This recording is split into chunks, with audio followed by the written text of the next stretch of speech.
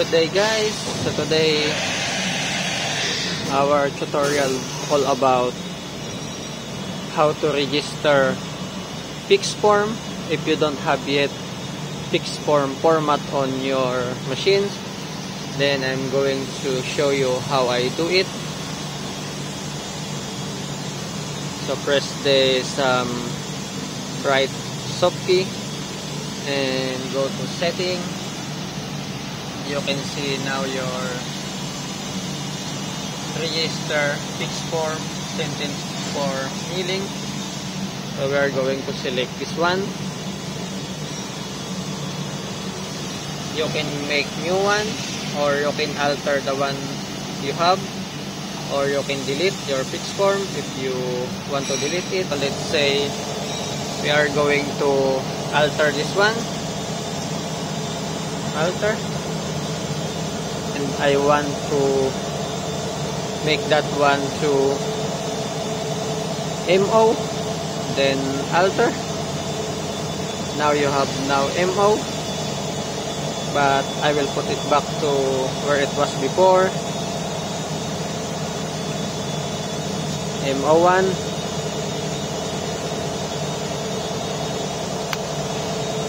So I have now MO1.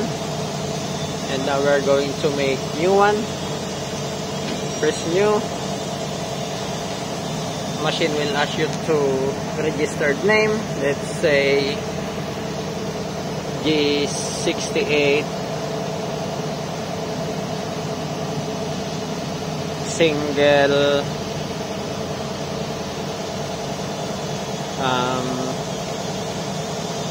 angle. Single angle movement. Let's say that's our name. Input, and it will jump to the registered sentence. So we will put G0 G90 X0 Y minus 50 in a block. And continuation of G91 G68 X0 Y0 R question mark in a block. Then G0 G90 Z0 F question mark in a block. And we are going to follow with our subprogram. So M98Q, let's say 1000 in a block, and G0 G90 Z 100 in a block. Then we are going to input.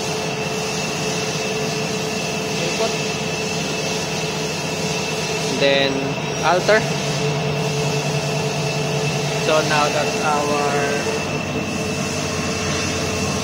G68 single angle movement. So we have G0 G90 X0 Y minus 50, then G91 G68 X0 Y0 R blank question mark, and G0 G90 Z0. And now we are going to follow with our subprogram number. Or if you don't want to use subprogram, you can input your actual command or program.